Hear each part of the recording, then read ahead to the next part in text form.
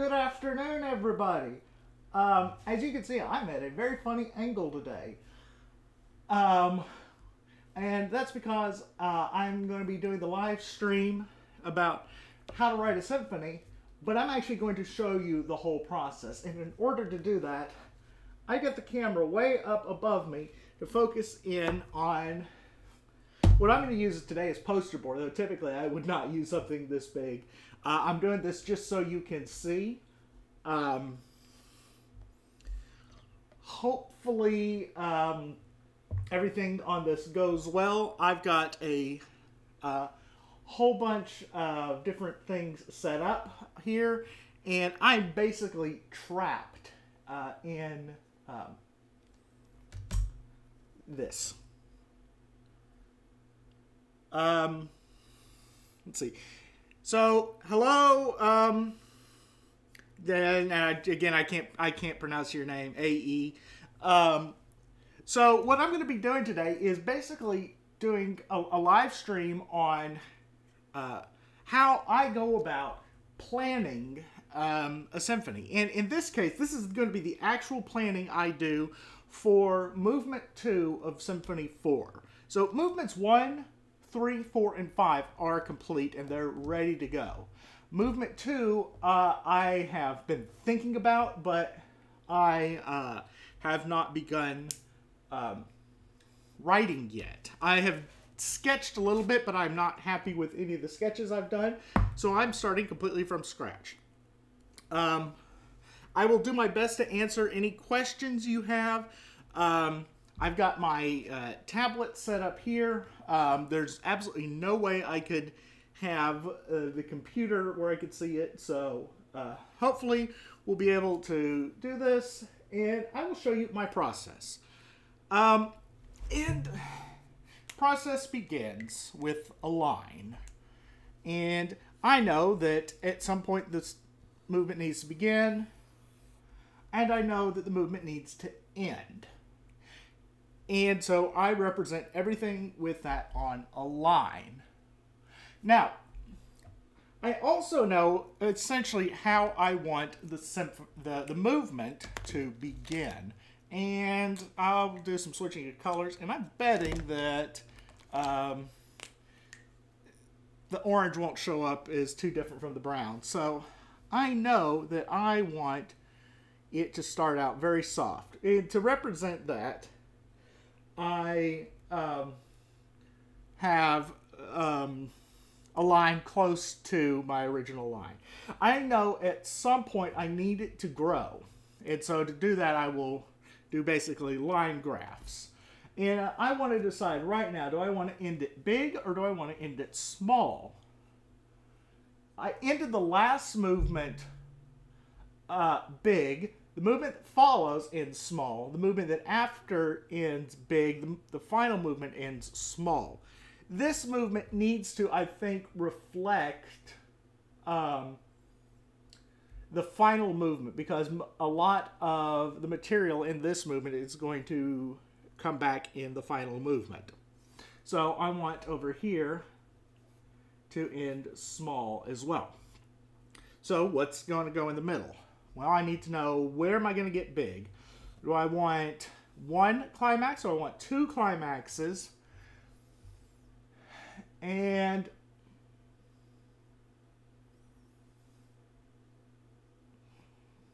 that is a good question. So,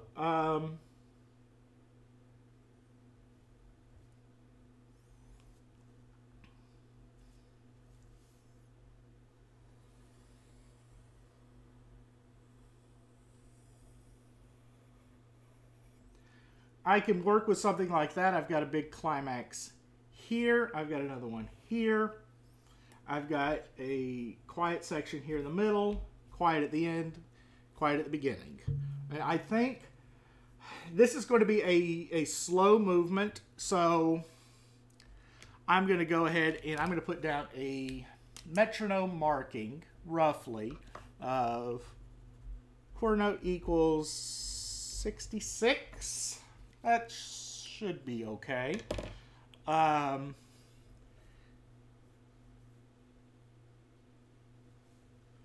And so this tells me the shape of what I want. No notes here, no nothing, just shapes. And this is a very visual thing.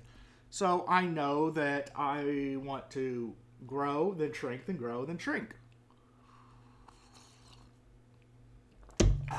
Coffee. Okay. So I want to think about textures and instruments I'm going to use. And I kind of have this planned out. So in this movement, I want to have our piccolo player equals the alto flute. That, I don't want piccolo in this movement at all. I want that one player to move to alto flute. I want oboe 2 to alto oboe.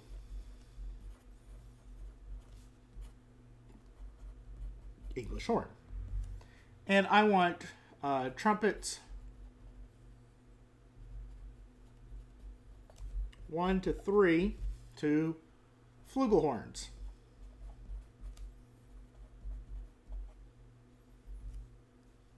One to 3. Now, I want to know what kind... So this tells me right off the bat that I'm dealing with more mellow timbres in this movement. And so let me go ahead and see if I can explain the idea here. Is forest sounds. And the idea of music from the forest for me has just kind of always been one of the key ingredients of my writing. I am very much a composer inspired by nature, and so there will be elements of bird call. So let's bird call, natural sounds. So that could be wind, rain, storm, leaves, and, all sorts of stuff that could fall into that. Some other things, it's got to be melodic. Do I want to actually look at folk elements? Or do I want to leave that element out? So I'll put a question mark there.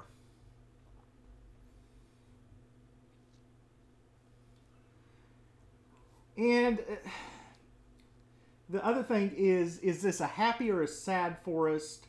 The feeling of the forest.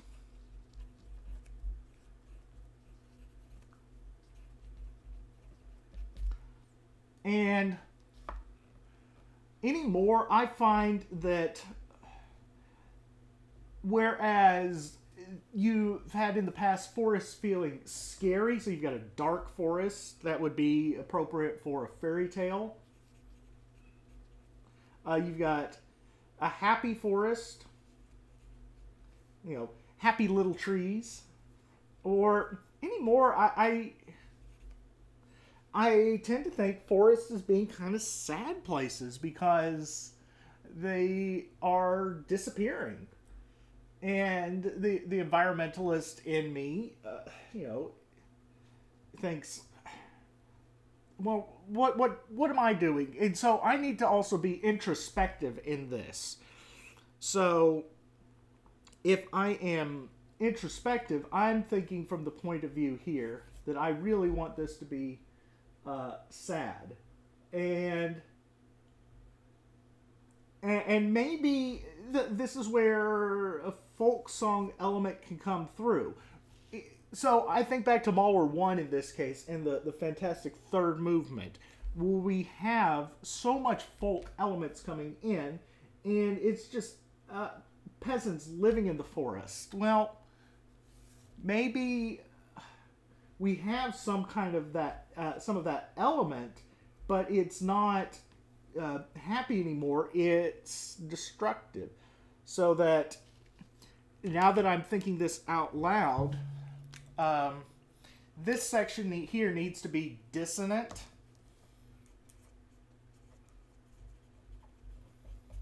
I want to think about destruction of the forest.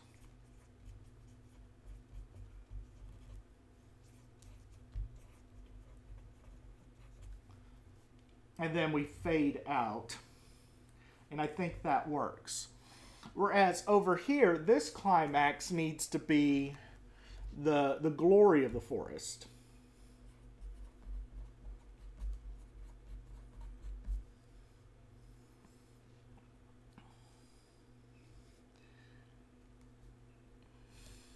And I want to think awake, rest, death. And I think if we have that kind of thing, we have a progression here from beginning, awakening, and very much if you listen to the first movement, there is that sense of awakening in the beginning. But the first movement is much more humanistic in nature. So this is going to be much more naturalistic in nature. So we awake and we see the forest in its full glory here, lush harmonies, and then we rest and we see kind of what we had at the beginning.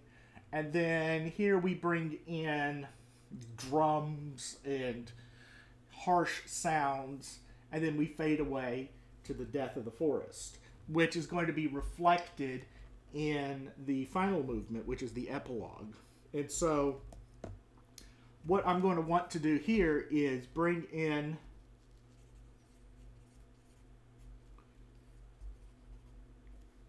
the melody from the epilogue. If I could spell it right. So that's what I want here. And that way I have a cohesive element from a further movement. So this is just all me planning here. And again, if you have any questions, just let me know.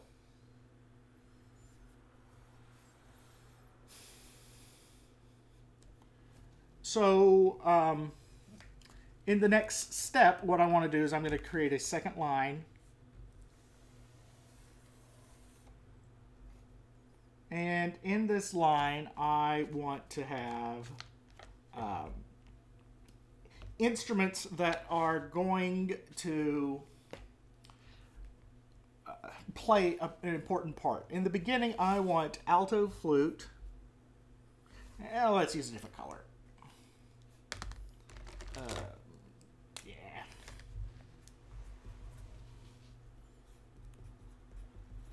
You know what? That's not even going to show up on there. Let's go alto flute.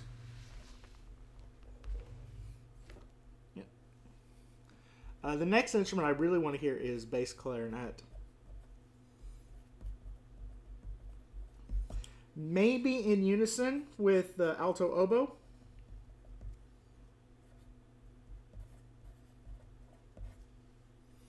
That's actually one of my favorite instrument combinations is unison or octaves between bass clarinet and English horn, and it's just absolutely fantastic, the pairing of the two. So we have that moves to there.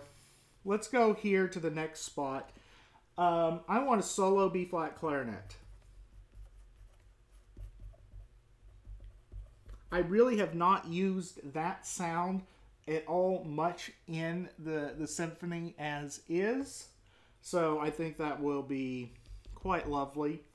And if we have Death of the Forest, here, what instrument could represent that?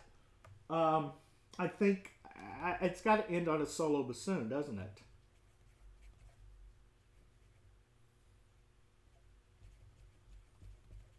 There's no more appropriate instrument to represent the sound of a tree than the bassoon.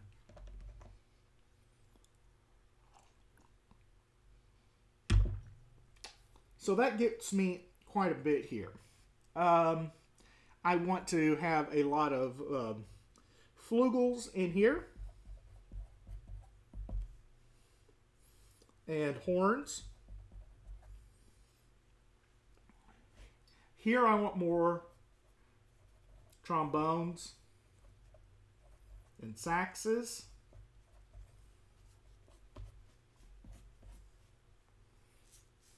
So the forest ends with a bundle of sticks. Correct. Yes. And I find that to be quite appropriate there. So, yeah, I think this is a good place to start. Now, so this is kind of an instrumental plan. What sounds you're going to hear. I want to have secondary instruments through here. And to that effect, we'll switch colors. What is a secondary instrument to a solo B-flat clarinet? Solo oboe. That color's not going to show up too well. So,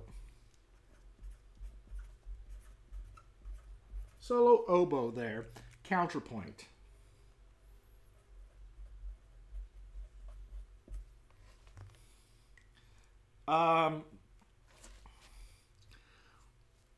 What would be a good counter against bass clarinet and English horn? You know, a solo flugel there would be very nice.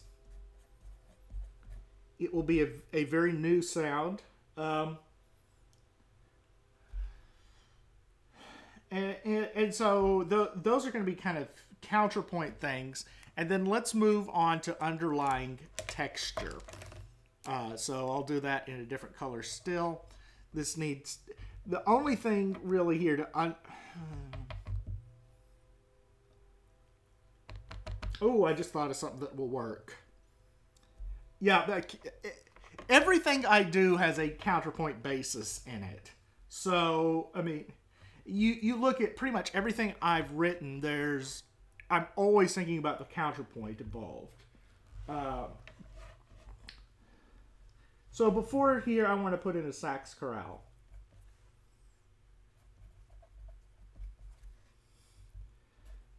And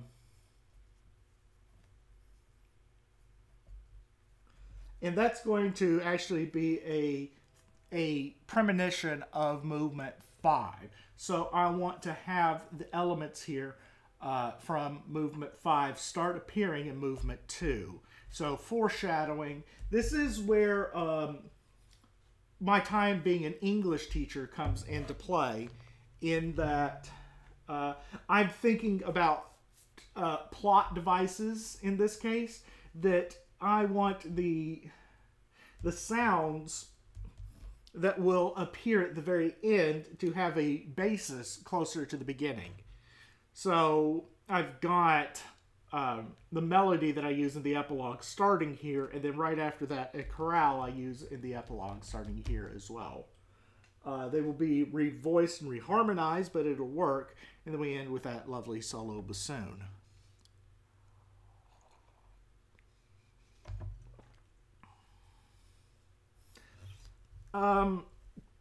In some of these cases, you know, underneath the solo B-flat clarinet and the solo oboe,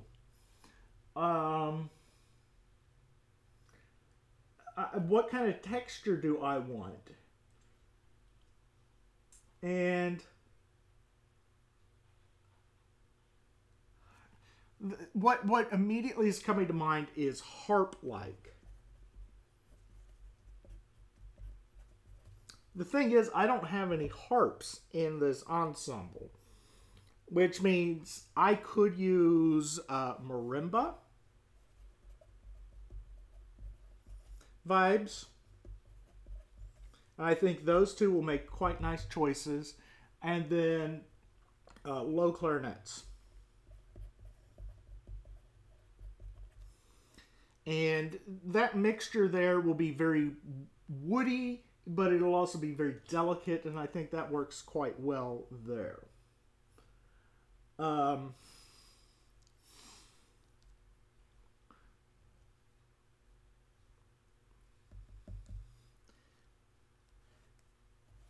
So this will really end up being a tutti, as will this.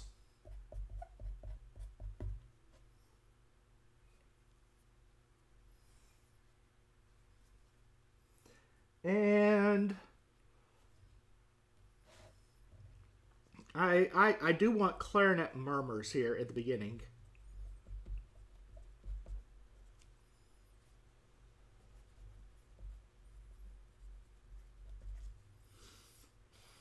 And that will continue through that. That gives me a really nice overall orchestration plan. So I've sketched out the form. I've sketched out the plot line, basically. I've sketched out some melodic ideas. And I've sketched out basic orchestration. And I have not written down a single note. This looks more like a chart you would do for English class or science class. But this is how I start a lot of pieces. It's I find it kind of a fascinating way to do things. It means I'm always thinking about the overall picture. And even when I'm not doing a graph or a chart like this, I have that idea in my head. But let me know what you guys think. I know there's about 4 of you in here watching right now. I know I did this kind of at a weird time. But my next step on this is going to be to go and go to basically paper and, well, I don't know if I'm even going to go to paper because I think I may go directly into the computer.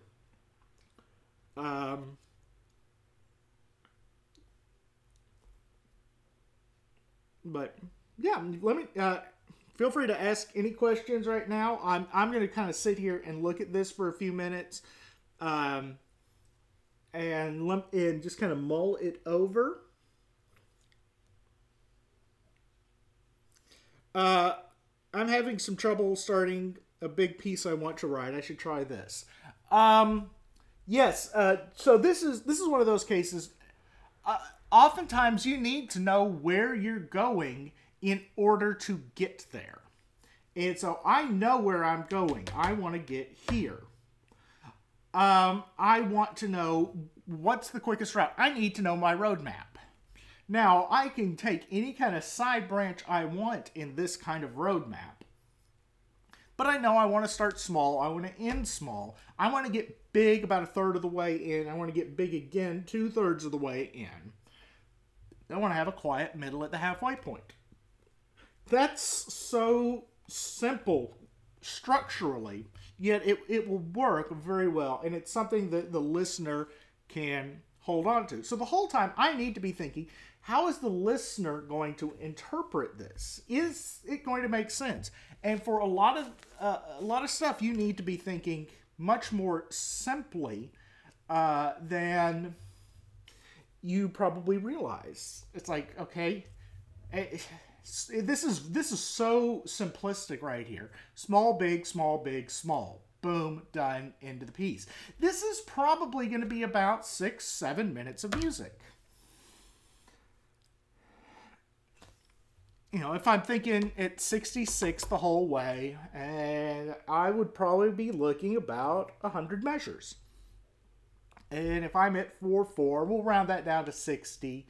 And if we're at 4/4, 60 times, well, 1 times 4 is 4 times 100. So it's 400 seconds. That's 6 minutes and 40 seconds at 100 beats a minute. Or at 60 beats a minute for 100 measures. That'd be about right. and put this at about 30 measures in, this about 60 measures in, this 50 measures in, and then I know, so let's just put those numbers there. If I do this is 1, this is 100, this would be about 30, this would be about 60, this would be about 50, actually this should be about 70, shouldn't it? So that gives me some points here, some numbers. Numbers help define things. So I know that I've got 30 bars to get from 1 to 30, 20 bars from 30 to 50, 20 more bars from 50 to 70, 30 bars to the end. Where I would cut stuff out would probably be right here at the end. You always, once you've said it, you don't need to say it again at full length. You can always truncate, and truncate more toward the end of things than at the beginning. Sometimes there are exceptions to that, of course. But yeah, so this is how I plan out a symphony. So I will tell you something right now. Came up this morning. There is not going to be a Band Nerd Hangout tomorrow night like I had planned. Maybe I'll do one tonight, but tomorrow, I got a message early this morning from one Richard Bobo, and he's driving through town, and we're going to do a road trip tomorrow. And just surprise, surprise. So Richard and I are going to be doing a road trip all day tomorrow to go pick up an instrument. And yeah, I'm probably going to vlog the whole thing, which should be fun. I mean, it's going to be in the car like 9 hours together. Can you imagine the kind of brainstorming and shenanigans Richard and I will get up to tomorrow? I'm kind of looking forward to it. We're going to go pick up an instrument together. I won't say too much more on that, but yeah. All right, so I'm going to go ahead and end this now. This is basically just the bare bones planning. So I may do... Now, we're going to skip this week's Band Nerd Hangout, and we'll just do trombones next week. All right, guys, I will talk to you later.